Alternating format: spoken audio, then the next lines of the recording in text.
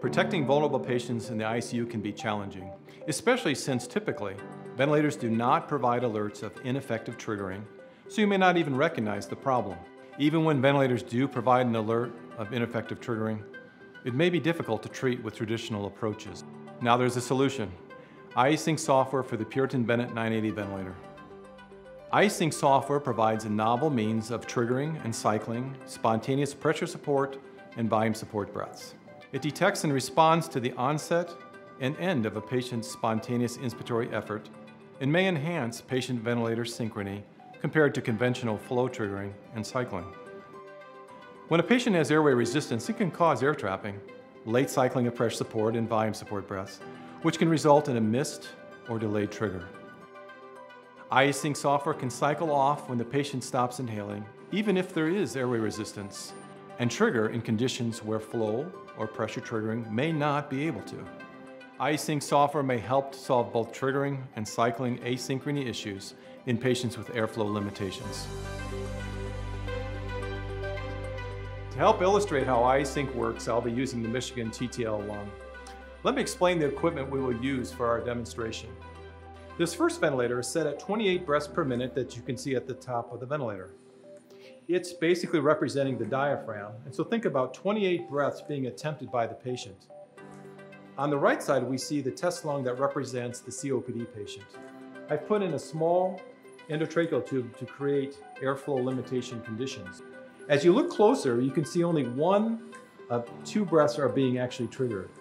There's a little clip between these two lungs, and it's trying to trigger more breaths than what's actually being triggered.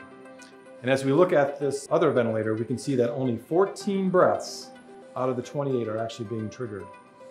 We can see that the spontaneous inspiratory time is longer than what it should be, and that the mil per kg is higher than what it should be. As we look at the waveforms, we can see once again that one breath is being triggered, and one breath is being missed, one breath is being triggered, and one breath is being missed. Now let's turn on the iSync software and see what happens. I'll go into the vent setup button. I'll turn on iSync. I'll press accept.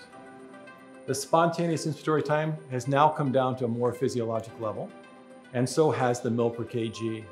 And we can slowly see that the total respiratory rate is now climbing, and it'll eventually get up to 28 breaths per minute. So now we're seeing that every effort by the first machine is being responded to with the new iSync software. Now that we have turned on iSync trigger and cycling, let's talk about a couple of adjustments that you can make. First, I'm going to touch the iSync, and if I want triggering to happen earlier, I will go to the left. And if I want triggering to happen later, I will go to the right. Now let's look at the cycling. If I want the cycling to happen sooner, I'll go to the left. If I want it to happen later, I'll go to the right. The Puritan Bennett 980 ventilator iSync software uses mathematical models to estimate when the beginning and ending of patient effort occurs. This novel trigger and cycling function may help you overcome the challenge of ineffective triggering and delayed cycling, and may help provide your ventilator patients with optimal support.